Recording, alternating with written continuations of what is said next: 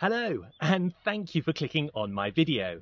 Now this story is another one in the series that I wrote set in Dinosaur Dell, which is a village entirely inhabited by dinosaurs and other prehistoric reptiles. If you've seen any of the other stories in my series, you'll know that my name is Alex, and I'm an actor and a writer, and I live here in Tasmania, which is the island off the south coast of Australia. You've probably also guessed by now that some of my favourite things in the world are dinosaurs, but some of my other favourite things are plants and flowers. And here in Tasmania we have a huge variety of native flowers, including the yellow one that you can see behind me, which is quite a common flower called fireweed groundsel. But we also have some of the rarest flowers in the world. The golfer's leek orchid only grows on one golf course right in the middle of Tasmania. Nowhere else in the world. So this story has both dinosaurs and flowers. I hope you enjoy story number 6, the story of Tracy Triceratops and the flowers.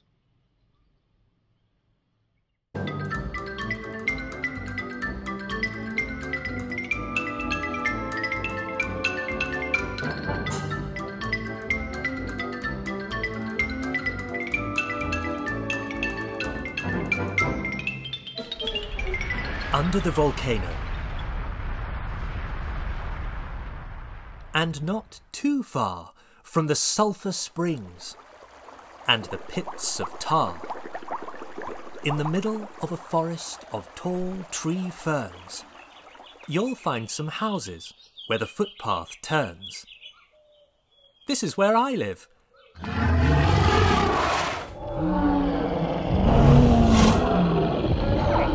You can tell from the roars, my neighbours are all dinosaurs.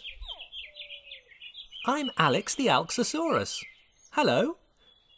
Now, once upon 70 million years ago... Wait. Which of the stories shall I tell about the dinosaurs living in Dinosaur Dell?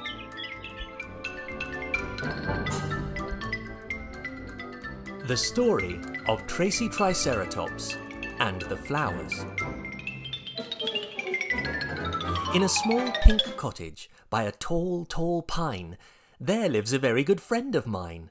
At number 2, nice and close to the shops, lives my friend Tracy Triceratops. The sweetest cottage on the street. She keeps it tidy, clean and neat. Her taste in furnishings is chic. She has an eye for an antique. Like this one. It's a timeless classic, dating from the late Triassic. And her front garden, lush and green, is quite the prettiest I've seen.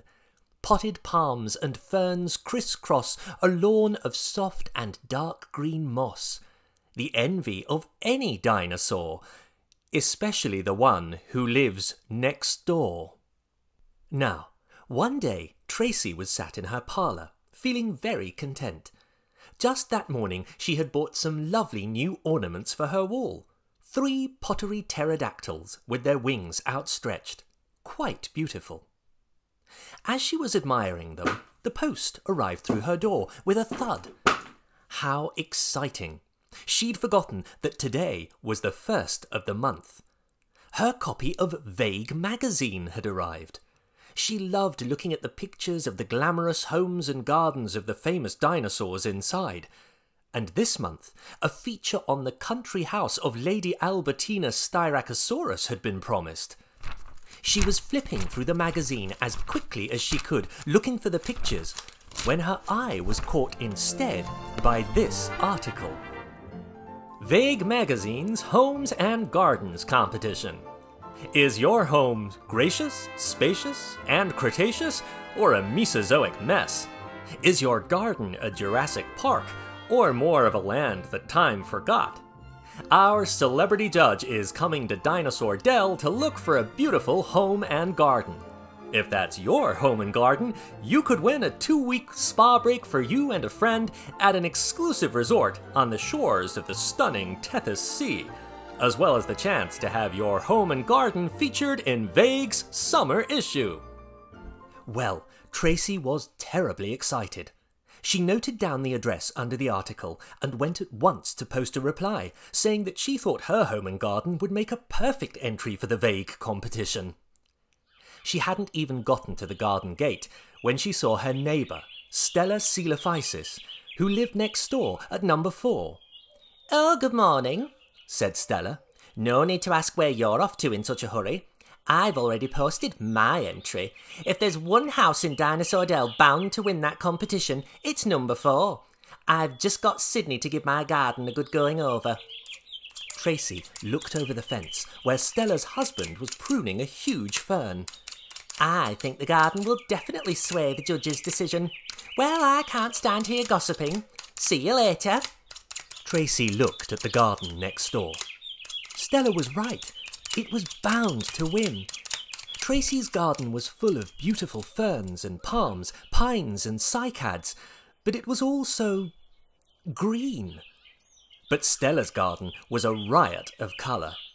In the middle was a wooden table and chairs painted light blue with a spotted parasol shading them. The rockery was dotted with little china garden numingias wearing little red and yellow hats. In one corner, under a large tree fern, there were 3 stone statues of frolicking tyrannosaurs and a large white bird bath in which a pair of Archaeopteryx were splashing.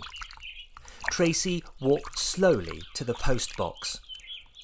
"How can I win against such a beautifully colourful garden?"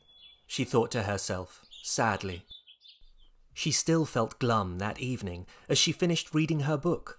Usually a chapter of frills and swoon made her feel much happier. She sighed as she covered her glowworm light. But just then, her eye was drawn to the window. Through the window, far off in the darkness of the night outside, she saw a falling star. 1, 2, 3, 4, 5 falling stars. And she did what everyone does when they see a falling star. She closed her eyes and wished. Maybe you can guess what she wished for. The next day, as she went for her morning walk, she met Stella Coelophysis again at her garden gate. "Oh, how very green your garden is looking today, Tracy," she said. "Very nice, I suppose. Terribly popular in the Carboniferous period. But it's a little unfashionable nowadays, don't you think? We prefer something a little more colourful, don't we, Sydney?" Stella's husband didn't reply. He was too busy sticking some eye-catching bright pink wooden pterosaurs into the lawn. Tracy thought that she would take quite a long walk, and was soon out in the forest, far from Dinosaur Dell. All of a sudden, she came to a great big hole, and another, and another, and another, and another. They must have been the craters left by the falling stars she had seen. A week later, she found herself walking the same way through the forest. Tracy had managed to avoid Stella that morning, as she was too busy supervising Sydney, who was sticking whirligigs around the trees. They were shaped like little Archaeopteryxes, and when the wind blew, their blue and orange wings whirled around. Tracy was so distracted, she didn't even notice she had reached the craters. But her jaw dropped when she did.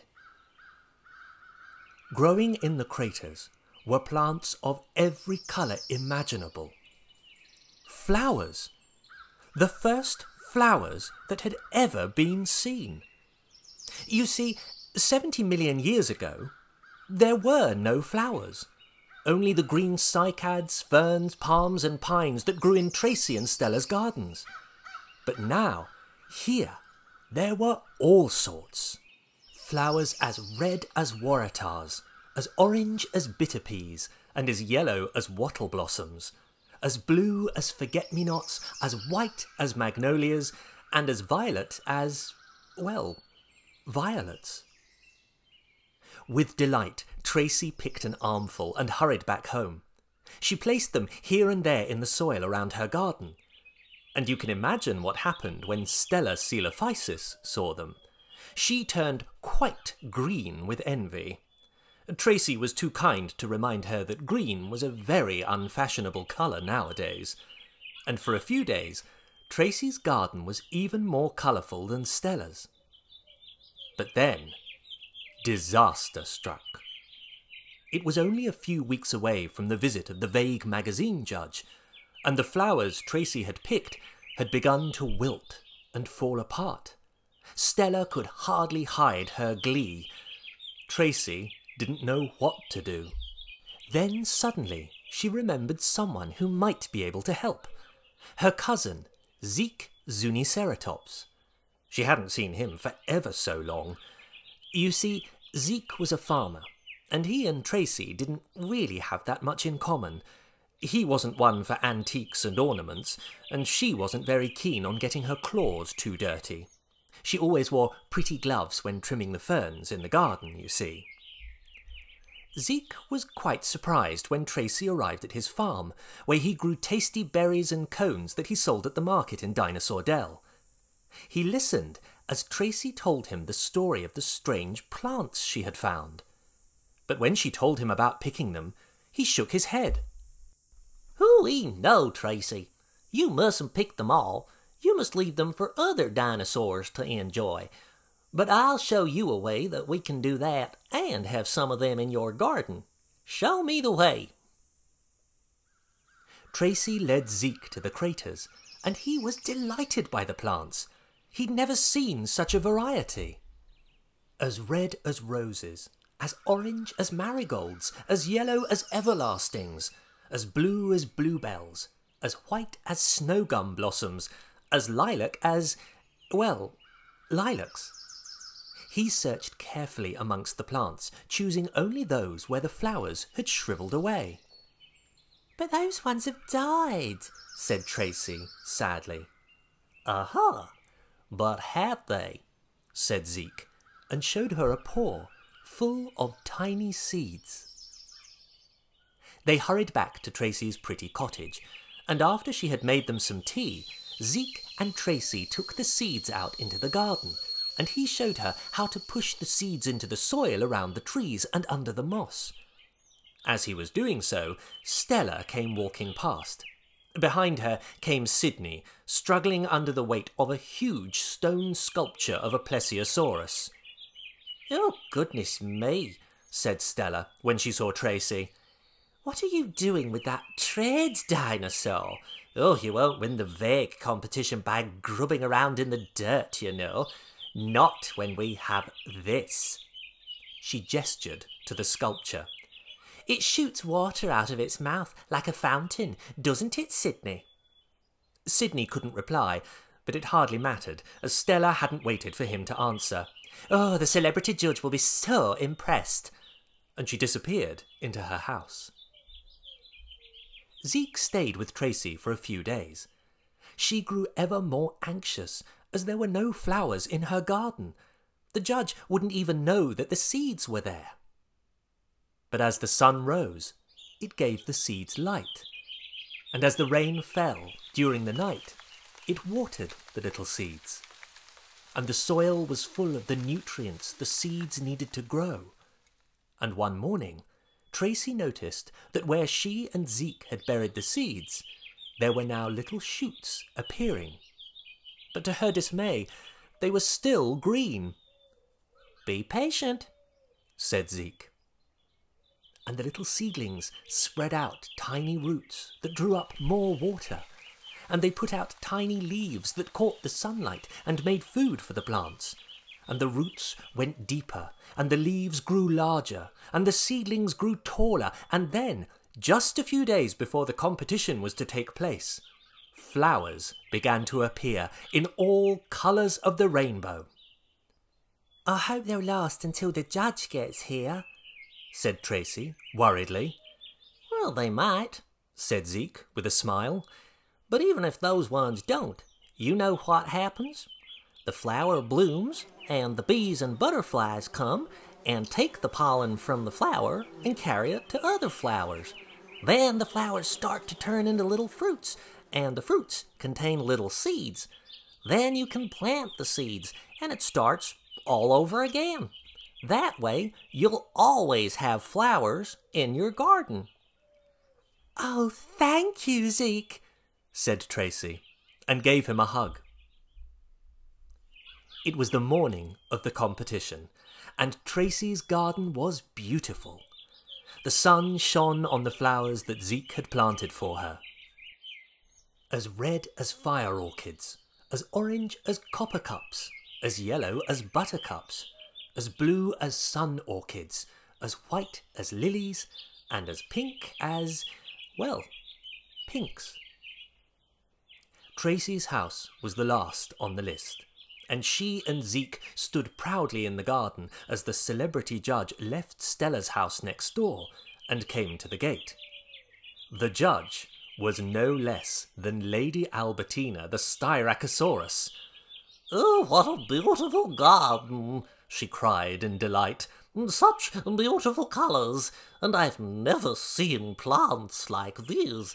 You must show me around." "I think my cousin Zeke should do that," said Tracy.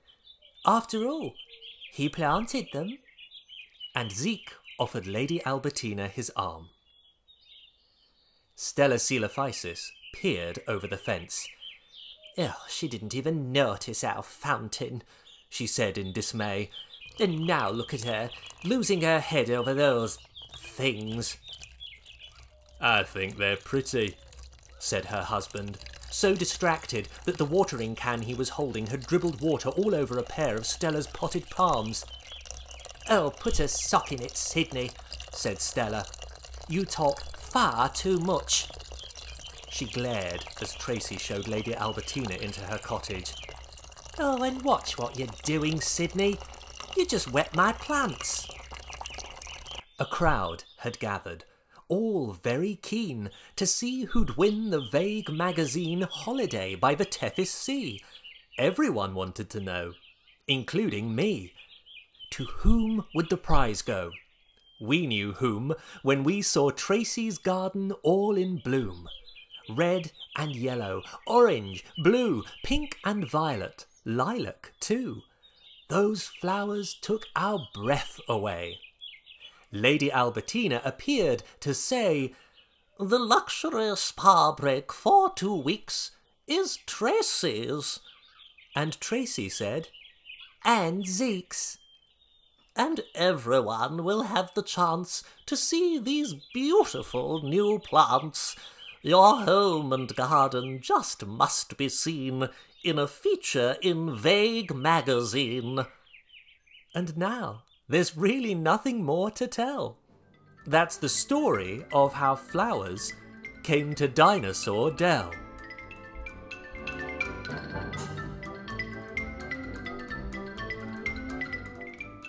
Here's a little bit more about my story. This story is all about Tracy, who is a Triceratops, a dinosaur you probably know very well already. Triceratops was a ceratopsian, a type of horned dinosaur, and she could grow very large, up to 26 feet long. Her skull alone, with its large frill and 3 horns, could be up to 2 meters or 7 feet in length. Triceratops lived in the Cretaceous period, about 65 million years ago. She is the official state dinosaur of Wyoming in the USA. There were lots of other ceratopsian dinosaurs, like Zuniceratops. He was a lot smaller than Triceratops, only 8 feet long. His fossil was discovered in 1996 by Christopher, the 8-year-old son of the paleontologist Douglas Wolfe. Styracosaurus was another larger ceratopsian dinosaur. Her name means spiked reptile because of the 6 spikes on her frill. She also had a horn on her nose that could grow up to 2 feet long and 6 inches wide. This story is also all about flowers. You probably see flowers every day, but for most of the time when dinosaurs roamed the earth, they didn't exist. They only appeared 140 million years ago. Before that, there were only things like ferns, cycads, and conifers, or plants with cones. Flowers are very delicate and rarely make good fossils. but the earliest flower fossil found is from a water plant called Montesia.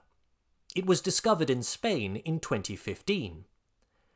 Some other plants with flowers that lived at the same time as the dinosaurs that still exist today are laurel, fig, sycamore, and magnolia.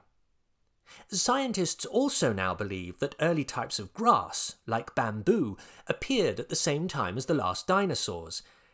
They are still unsure about exactly how flowering plants evolved. One rather silly theory used to be that their seeds had arrived from space, on meteorites or comets that landed on Earth. Flowers come in all shapes and sizes. The largest flower in the world is called the corpse flower, and it's well over 2 meters or 7 feet tall and 4 meters or 12 feet around. It's also the world's stinkiest flower, as the smell attracts flies that help to pollinate it. Some flowers have had strange histories too. In Holland, in the 1600s, there was a craze for tulips. Unusual varieties of the flower were so highly prized that the bulbs were worth more than gold was. In Victorian England, collectors would pay very high prices for certain types of orchid flowers. The craze was called the orchid delirium. Flower salad. Some flowers are delicious. You should only ever pick flowers in the garden and not in the wild. But if you have any pumpkin blossoms, thyme, borage, lavender, nasturtiums, dandelions, violets and pansies in your garden, ask a tame grown-up to pick some for you, so long as there are enough left for the bees and butterflies. You can add them to a salad to brighten it up, or you can freeze them in ice cubes to make pretty drinks. But always make sure that your grown-up checks that the flowers are ones that are safe to eat. Colour-changing flowers. You can see how plants draw water up through tissue in their stems called xylem, which transports the water all the way to the flowers. Ask your grown-up to buy some bright white carnations and fill some jars with water mixed with liquid food colouring in bright colours. If your grown-up cuts the stems of the carnations and puts them in the jars, you'll see how the plants draw up the water and the colours of the flowers change.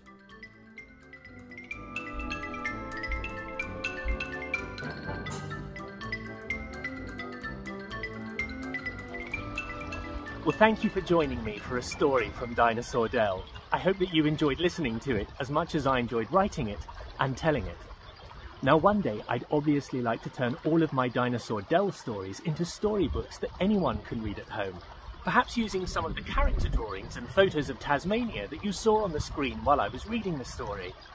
I'd love to hear from you, so if you enjoyed the story, or you'd just like to say hello, or even better, tell me who your favourite dinosaur is, please let me know in the comments below, or do visit my website www.alexscottfairley.com, and hopefully I'll see you next time for another story from Dinosaur Dell. Bye for now.